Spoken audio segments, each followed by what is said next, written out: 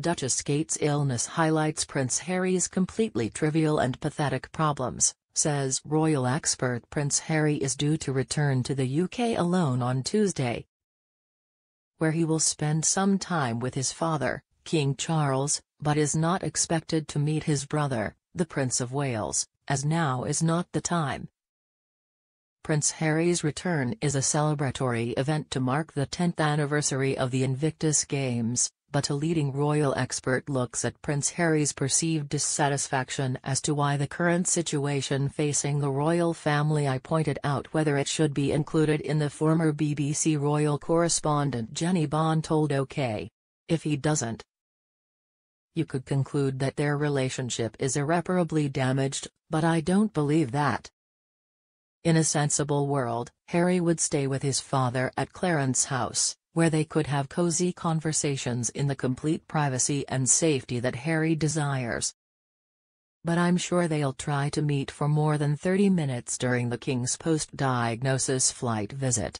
But for some reason, that may not happen.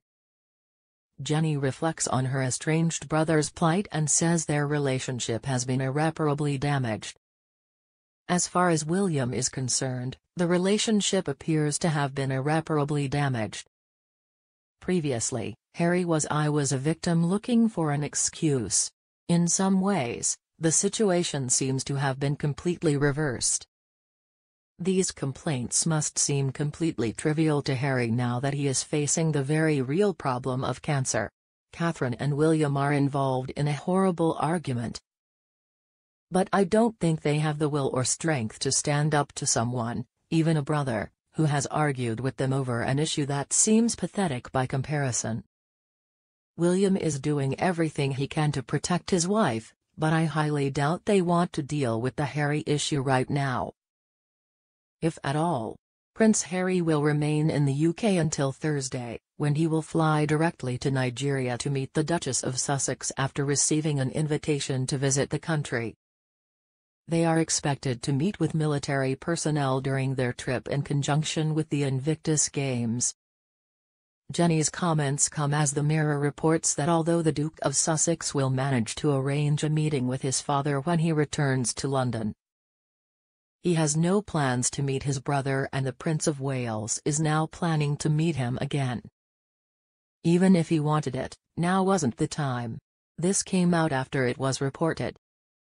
A source told the magazine, Prince Harry has privately expressed his desire to sit down with his brother, but now is not the time. A source told the newspaper, Prince Harry has been in regular contact with his father on several occasions and has made no secret of his desire to meet his father whenever possible. He is especially concerned about the King and hopes that the King will be well and that he will be able to meet him as scheduled. Harry is not a bad person, but he is not another person to blame for royal disputes. The Duke of Sussex will return to the UK on Wednesday 8th of May to celebrate the 10th anniversary of the Invictus Games, the multidisciplinary sporting event honouring injured servicemen and women.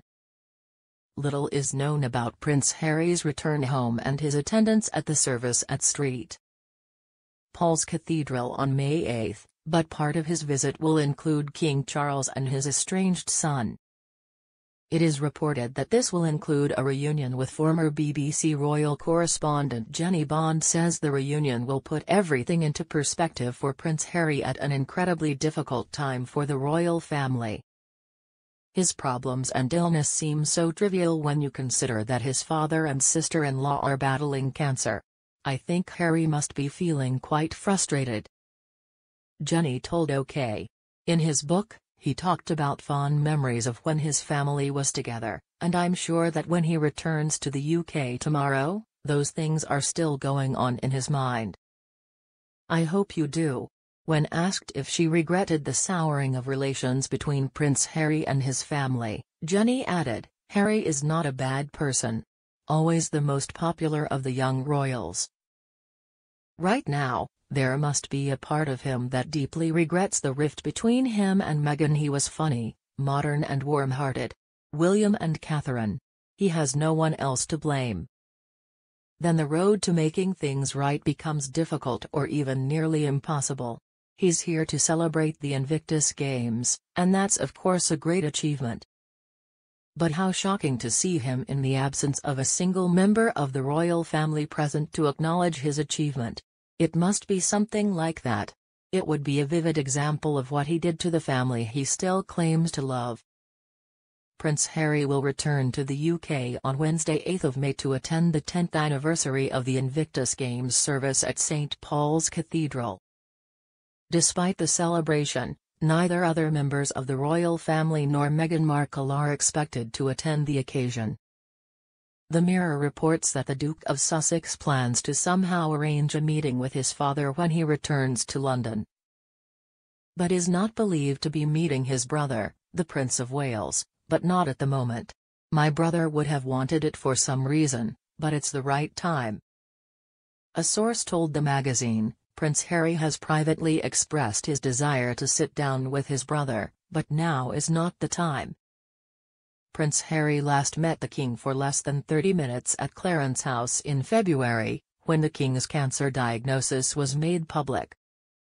A source told the newspaper, Prince Harry has been in regular contact with his father on several occasions and has made no secret of his desire to see him as much as possible. "I hope he can see again," he said. Prince Harry's solo return to the UK will begin on Tuesday, May 7, the day after his son Prince Archie's 5th birthday. It's according to plan. On Thursday, Harry will fly to Nigeria to meet Meghan, and the couple will be staying. It ends with you being invited,